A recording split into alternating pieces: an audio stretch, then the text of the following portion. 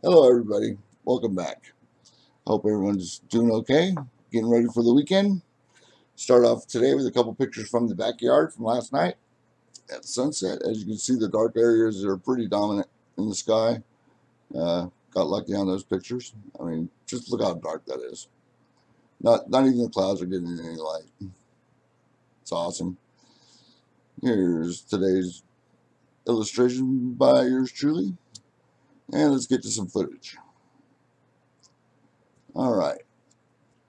Right away, you can already tell the sun is reflecting off the bottom of something wide. You know, on the left hand side, you can see where the cutoff is in the light, where it's right up against the blue area.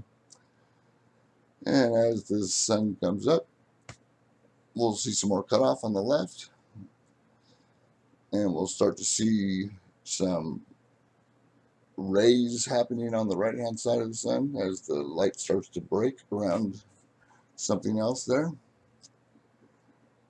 And on the bottom left of the sun over there, as it starts to come up, you'll see, well, you can already see the light breaking around something, but it's definitely reflecting on the right, off the edge of the curvature on the right there. And there's some help seeing what I'm seeing there. You see how the cast shadow is already forming, and there's breaking rays all the way around over there. And as the sun comes up, you'll see that the light is actually bending around something there. That's the curvature of the side of the planet there. And as the sun comes up, we'll see a lot of straight rays or straight flares cutting into the blue sky up there and right down here. See that? It's because there's something there. And then we got something there, and you can see the planet right there, and you can see the edge of that one. And look at the way the light's bending around something there on the right hand side. See that? And then as the light gets cut off, we're able to see, a whole lot more color up there. And it's obvious that the sun is still breaking around something. And as it gets higher, you'll start to see some cutoffs there on the left side because that's actually a little bit closer, so it's going to cut off more light. You see the cast shadow? See the shadow here? Got a shadow going on the bottom right of the sun as well. You see cast shadows breaking across the right hand side there. And there's the cast shadow from the bottom right on the sun there. Also on the bottom left.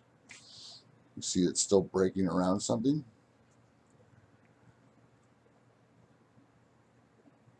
And there's the cutoff of the sun. See how it's edged at an angle? You tell it's going around something. Man, look at that big cast shadow. Wow. Lots of shadow in the sky these days.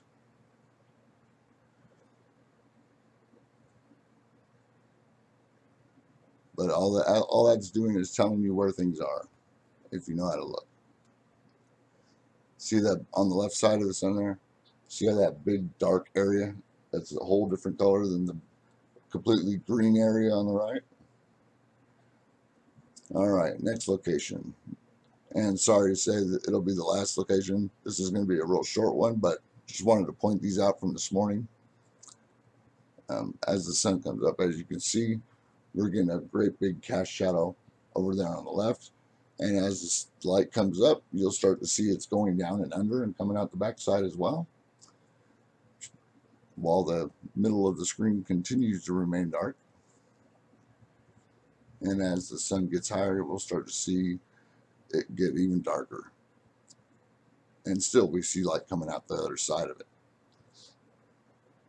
So if that doesn't tell you there's something there, I don't know what else I can show you that proves it. I mean, look at the clouds; they're just dropping into darkness up there, no illumination,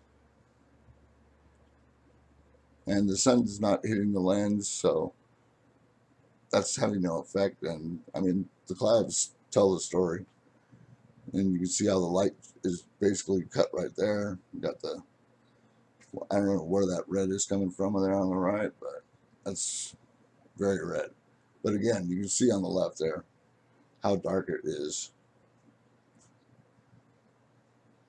And I don't think it's the smokestack. Well, that looks like about it for the day. Sorry it was so short, but I put up another one this morning. Anyways, have a good one.